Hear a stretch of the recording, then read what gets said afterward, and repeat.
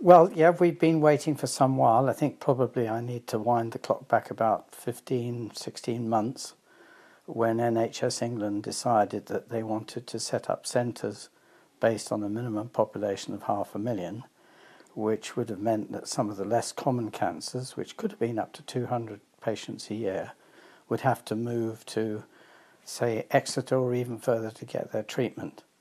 And that's when we decided to have a campaign to make sure that NHS England realised that we didn't think that was a good idea. And the three basic reasons we didn't think it was a good idea: A, we've got a fantastic department with up-to-the-art equipment. We've got fantastic staff. We were treating those patients perfectly well before they came up with this idea. And also their own guidelines indicate that no patient should travel more than 45 minutes for treatment. Well, if you're in Penzance and you have to be treated 5 days a week for 6 weeks, and instead of going to Truro, you've got to go to Exeter or even further, it's just not an option. So we are delighted that we have won, and we really means the whole of the public of Cornwall.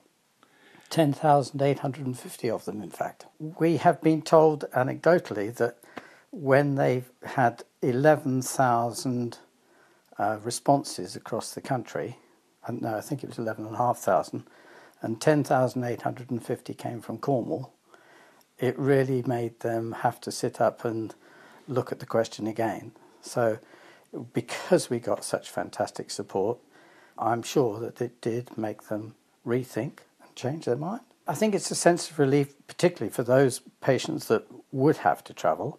I think it's a sense of relief for us as a charity because we've been supporting the department, and it's an excellent department. And if they'd taken just those cases away, you're beginning to downgrade the centre. And our fear was that if you start to downgrade it, then you don't get the consultants coming because it becomes not a first-rate department. And so it withers away. And that's what we didn't want to have happen. We wanted to make sure that it remained in Truro, treated the people of Cornwall, and that was a great relief when we won. Yes, it is, but I think what they were really working on, they wanted a centre of excellence. And if you look at the rest of the country, 500,000 population is not hard to find in other areas. It's very unlikely in most parts of the country that you could get to a centre within 45 minutes.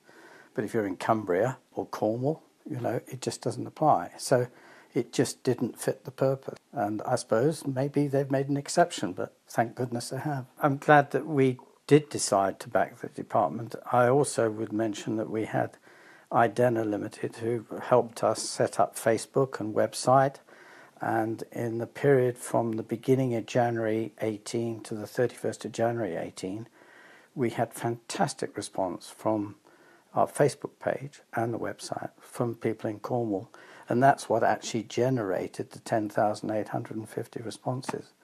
So, sometimes the people can move the equation, sometimes we can win. Yeah, people power, and let's encourage us to use it again in the right circumstances. The department will carry on as they have done. As a charity, we will carry on collecting money to help the department, particularly when they want new pieces of equipment, which maybe, the NHS finances are stretched.